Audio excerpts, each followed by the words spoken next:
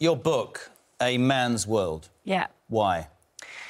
So, when I first hit the tabloids years and years ago, I was asked if I wanted to do a book then, revealing exactly what I've been doing in my previous job, because bear in mind, this was well over a decade ago that I did this line of work. That's my point. Yeah, so, well, this is what I'm trying to explain. So everyone kind of says, why would you bring this up now?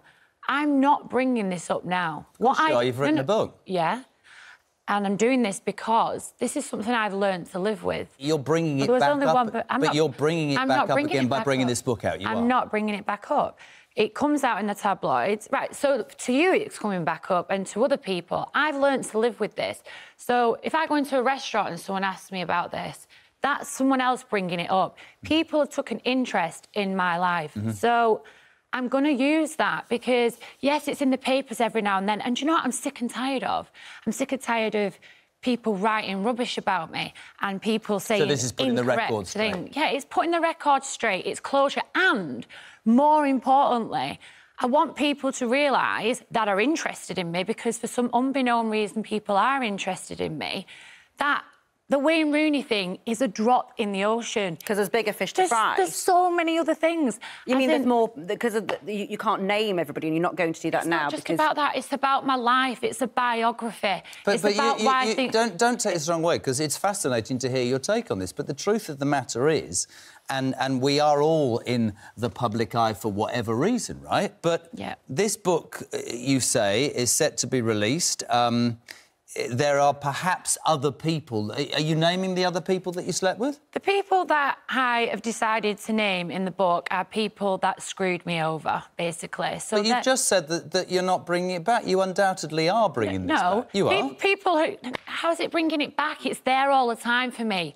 Something was brought out, a super injunction was brought out on me when I never had an intention. Talking about that, I'm talking about these you know, the question marks they did the other... What I'm trying to say to you is, right, if people watching this went... If people watching this went... Just bear in mind, please just bear in mind, Jeremy, that we're going off what media writes. So when something's saying, oh, she's doing this, that and the other, it's clickbait, it's getting the people in, of course it is. So this is putting the record straight? It's about everything. It's about a ton of things that I really... I can confidently believe now that women will be able to read this book, and this isn't about men bashing. It's not about me hating on men. It's about why women do certain things.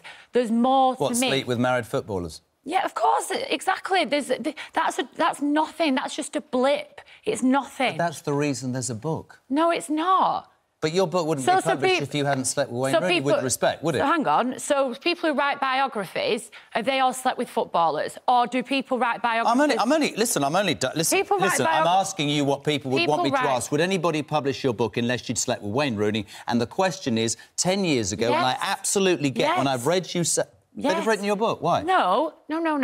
People would still be interested in publishing my book because of the other stories that I've never been able to sit and tell. This isn't about... I don't mean names. Other stories. What can we expect? The stories to do with my childhood, the stories to do with why I've done certain things, the stories to do with why I've behaved in a certain way. This isn't like me pointing the blame at certain people, but people taking responsibility.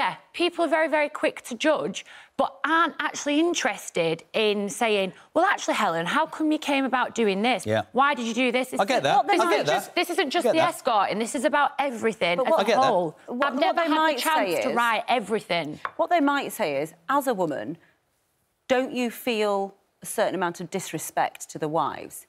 In the sense that, of course, the men are the ones who've done the cheating. Totally understand. But by you bringing it up in this way, and I know you say it's around for you every day in your life, but other people are trying to get on with their lives and get beyond these episodes, and so aren't am they? Well, we've asked Wayne Rooney for a comment. He's made no comment, so we don't want to cast aspersions on their marriage. In an ideal world, I would never, ever... I wouldn't be sat here now, you wouldn't know who I am.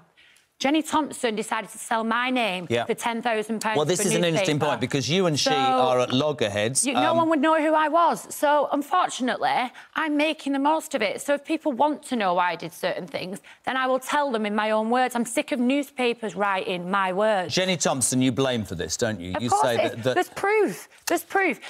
A lady from the News of the World said to me, which is totally out of nature for a journalist, which I'm sure you can agree, the journalist said to me, after all this came out, this isn't really something I do, Helen, but I have a soft spot for you. Never speak to that girl again.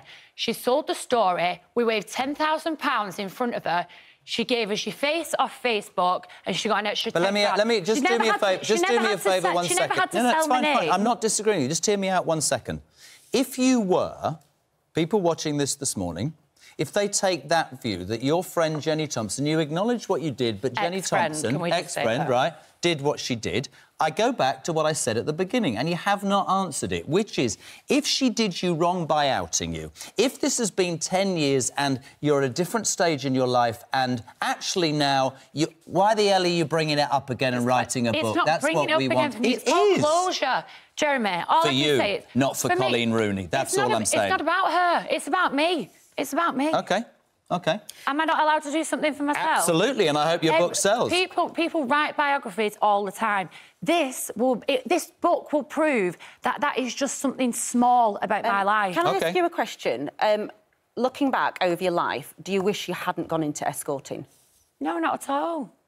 Don't regret it.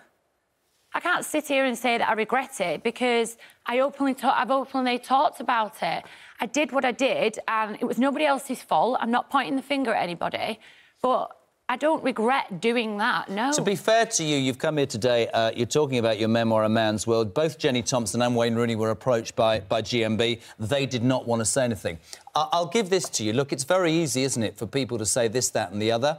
From my point of view, I get, actually, that it happened. It was at a different stage of your life. I've made my point twice. You've decided to write it. That's your business. At the end of the day, it's a shame, isn't it? If I ask you one final question, I'm sure you don't want to be known forever as the woman who slept with I always will be. Well, now, you see, there's an interesting point. I always will be. Now, this is where I will take... I'll take your side a second. This book might change things. Right, well, I'll take your side. We were talking about this off-air, right? Whatever I do, I'll be that bloke that shouts at people in the morning. So I'll take that absolutely. Yeah. But all I'm saying is they're short... You know, maybe this is closure. For me. Maybe Big Brother... I don't know, but just after that, maybe you should let it go. Yeah, it's closure for me, yeah. We hope it gives you that closure, though, Helen. It will do. And thank you for coming on the show this morning. Helen Wood's memoirs, A Man's World, released at the end of next month, is that right? June the 3rd. Have you given us a signed copy this morning? I've got to buy one. You definitely don't want one of them, do you? If it's free. Listen, if you're giving it to me free, Helen Wood, I will certainly undoubtedly read it. That didn't sound right, but I knew what I meant.